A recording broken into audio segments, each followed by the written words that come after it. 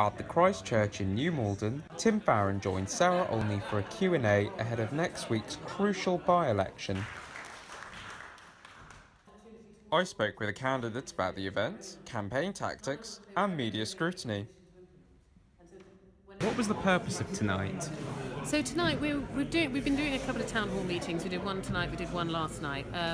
Lots of voters on the doorstep have been saying, you know, I'm obviously a newbie to politics, they haven't seen me, they haven't heard from me, and they wanted an opportunity to come along and hear what I had to say and to answer their questions. So we've set up a couple of public meetings to give people an opportunity to see me.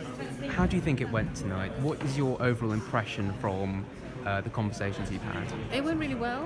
What I find all over the constituency is that people are really, really engaged in politics. They've got some challenging questions that they want answering, and it's been a brilliant forum to answer those questions. And you know, it's obviously challenging for me, but it's been really, really rewarding. So the latest poll has put you at about 8 points behind Zach Goldsmith. How confident are you of closing the gap in the final week? It's going to be tough. I think the result is going to be very, very close. We've got loads of people out on the doorsteps for us this weekend, and we'll have loads of help over the following week. So it all depends really on how many people can come out and help us in these last few days and how many voters we get out on Thursday.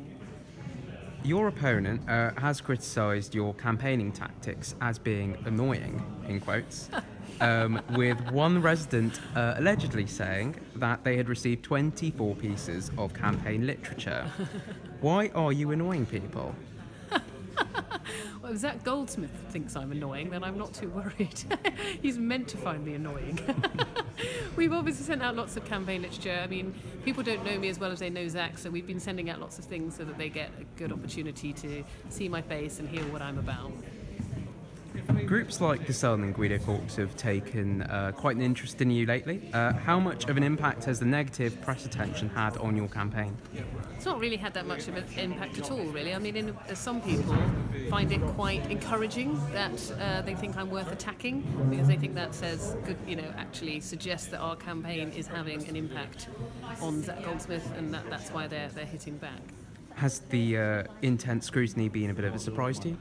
I was surprised that they wanted to go after my husband. I didn't think that was warranted particularly. He's not standing for Parliament, so I didn't see why they had to do that. But we always knew it would be a high-profile by-election, so the press attention comes with it.